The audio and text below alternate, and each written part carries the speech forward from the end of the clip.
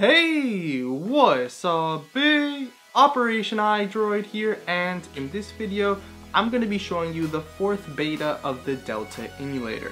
For those of you that don't know what Delta is, it is an emulator that is currently in beta and being developed by the creator of GBA for iOS. Now, this emulator will have the same consoles as GBA for iOS, which is Game Boy, Game Boy Color, Game Boy Advance, and it will have 2 new consoles, which is Super Nintendo and Nintendo 64.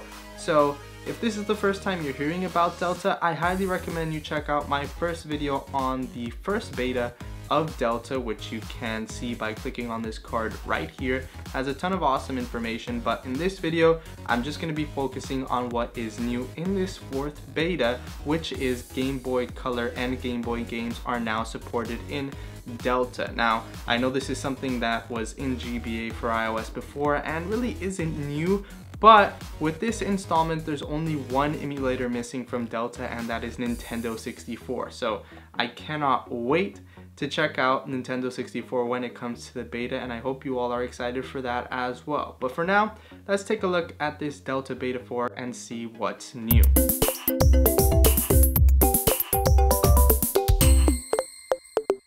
Alright, so you are now looking at the Delta application. If you remember the first beta, the Delta icon has kind of changed a little bit since then, and some other things have changed since the first beta. They've all been pretty minor bug fixes, but one of the big things is that you can now add your own custom artwork to your game. So as you can see, I have Pokemon Prism here, and if I click on it and I select change artwork, it will allow me to put any photo from my photos album to be the cover of that game. Now, as Delta is still in beta, for some reason this crashes on my iOS device, but I'm sure it'll be fixed in the future and is an awesome feature that I've been looking forward to because I play a lot of Pokemon ROM hacks, and the database that Delta pulls from doesn't really have the cover images for that game. So to keep everything unison, I like to put my own cover images on those Pokemon ROM hacks to make everything look a lot nicer.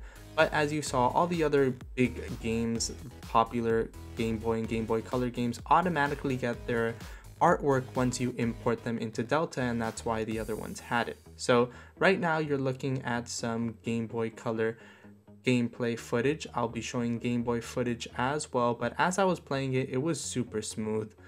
Just like the Game Boy Advance and Super Nintendo emulation in Delta, it is just amazing.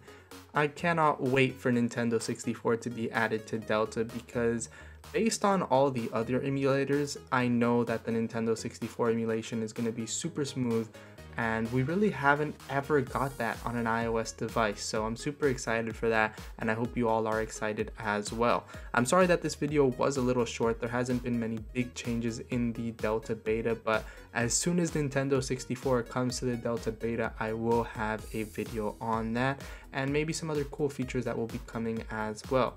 As I mentioned in the first Delta beta video, if you watched that one, or maybe you didn't, cheat codes and every other nice setting that you see in the main menu is working flawlessly, which is awesome. I know people are huge fans of cheat codes, so those are working really well. And that is pretty much it. Thank you for watching. I hope you enjoyed this video. If you did, then please hit that like button as it helps out the video tremendously, and I really appreciate it.